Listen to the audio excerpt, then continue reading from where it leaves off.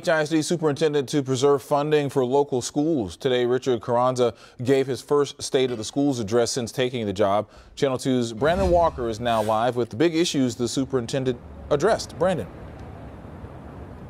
Yeah, Keith, that talk was extensive. It generated lots of applause from the audience. Carranza talking a lot about HISD's successes and academic plans for the future, but it started with a look at how schools are funded, in part, a plan the superintendent says doesn't work and ultimately hurts students within HISD. The state of HISD began with what leaders say works.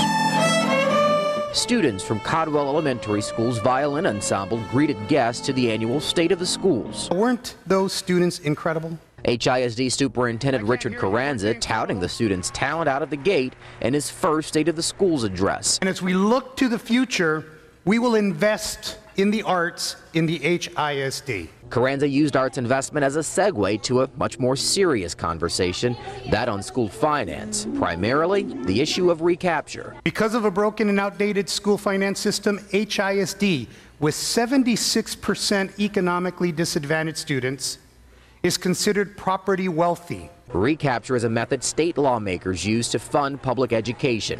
School districts deemed property tax rich, like HISD, are required by law to send money to the state. That money, in turn, is used to fund school districts deemed property taxed poor. This is the most pressing issue for HISD. Voters last November opted to do away with recapture, a way to force the state's hand to change how it funds schools, according to supporters.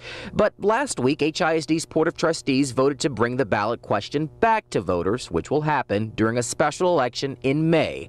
Carranza's message to lawmakers? Simply put, we are asking that future local tax dollars stay in local schools.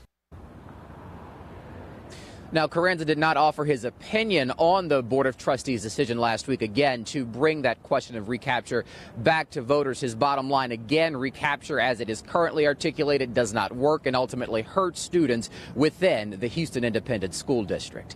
We are live tonight downtown. I'm Brandon Walker, KPRC Channel 2 News.